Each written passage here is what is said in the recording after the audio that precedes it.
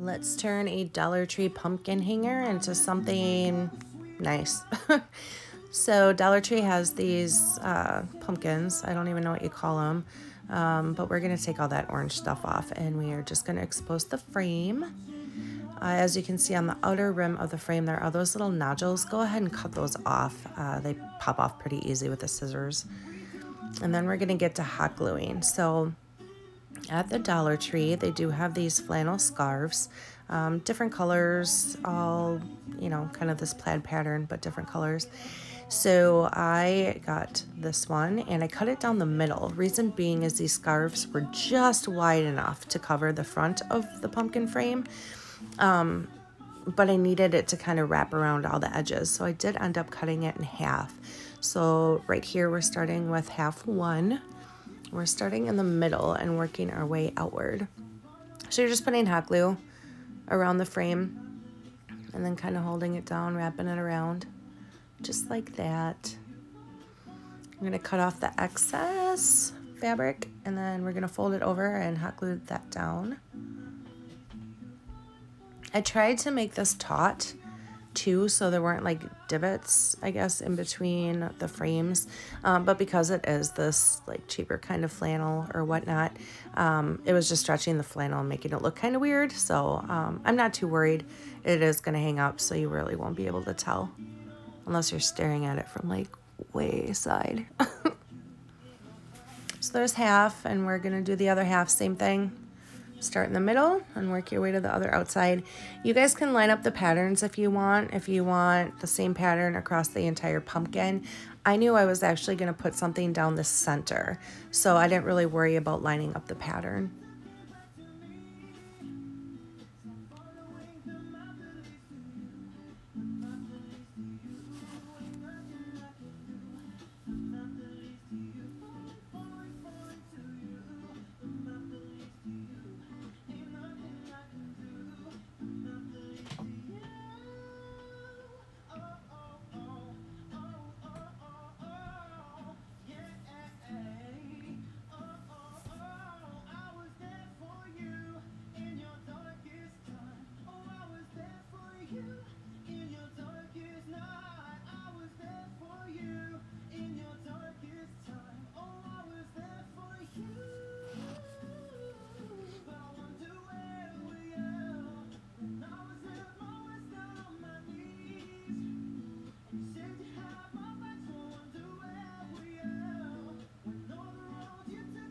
And again, they're just gluing that excess around on the back.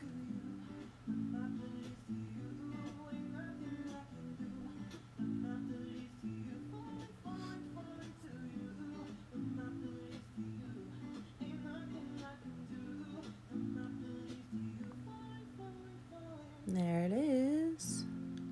So on each end of the scarf, there were these little tassels, I guess you could call them. And I knew I wanted those down the center, so I cut them off and started gluing.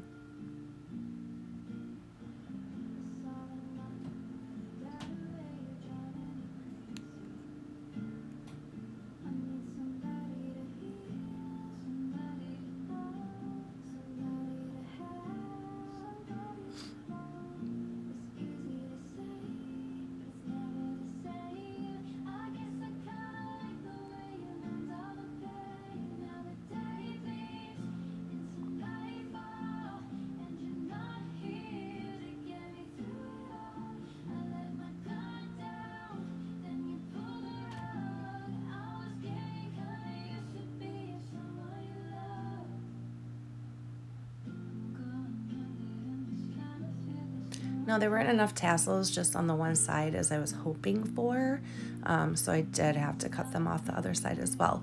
But both sides combined actually filled down that center perfectly.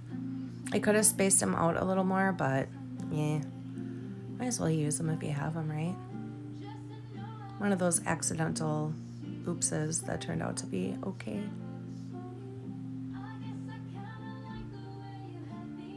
And there we go. There's our little fringes, tassels. So I wanted to keep this piece kind of in the red, white, and black. So we're gonna add this cute little black and red gingham down the center.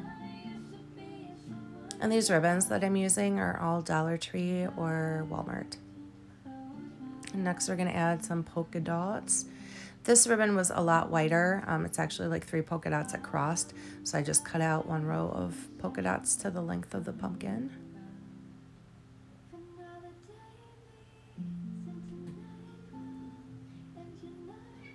And everybody who knows me knows that I really like glitter, shimmery, shiny things. So we'll get this red on here, and then we are going to add some black glitter ribbon.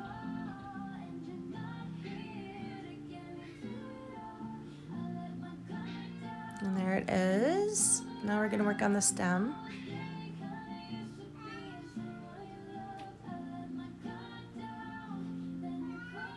I decided just to use jute for this. Don't mind my cat. He's probably hunting for socks. He likes to do that and then carry him upstairs.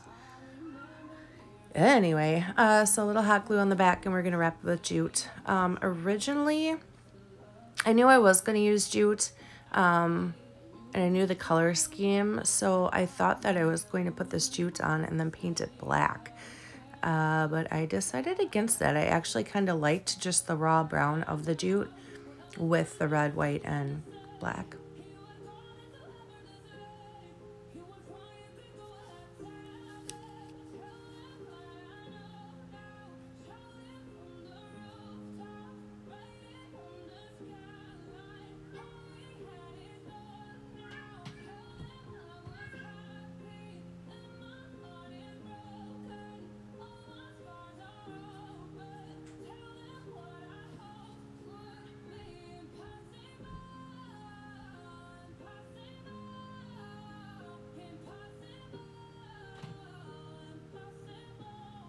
And then we're just going to wind that all the way back down again. Make sure everything is covered in case there are any spaces or anything that I happen to have in between the jute when I run around it the first time. We're going to cover that up by just going back down.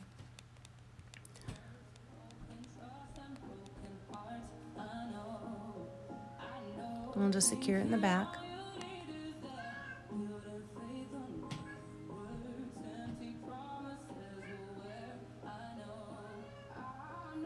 Now to hang it, we're just going to use jute again.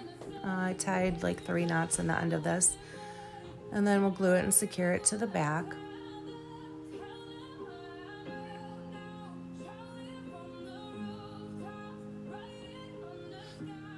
I'm going to take a little dab of hot glue and just kind of hit the end of that jute with it. This is just going to keep it together and stiff because I am going to start threading some beads on.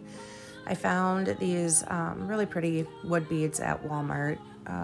Gold, silver, and just like your plain pine kind of color in this one particular bag. So we're going to use the silver. And I decided instead of going around the entire thing with it, we're just going to do 4 on each side. So that's what I did.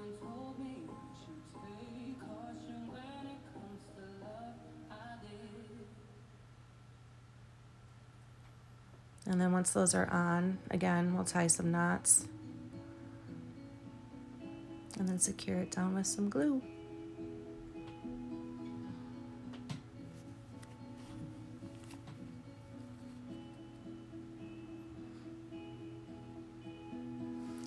At the Dollar Tree, they do have these little like chalkboard looking tags. You can get circle ones or ones that look like these little tags.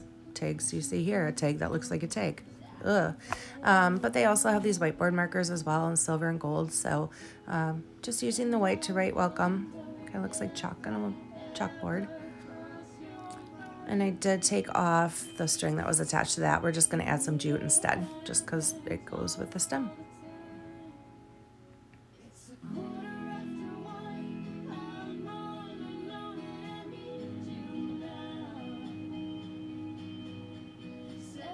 Once I put a little knot in, we're going to secure it around the stem.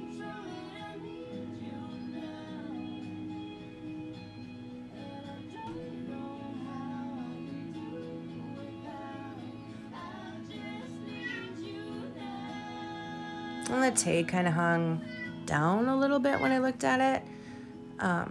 So I did decide just to put a little dab of hot glue on the side just to kind of keep it at an angle. And this is what it looks like when it's done. Who knew that you could turn one of those god-awful orange-looking Dollar Tree pumpkins into something kind of cool? And only for a couple bucks too. You guys can do this, so.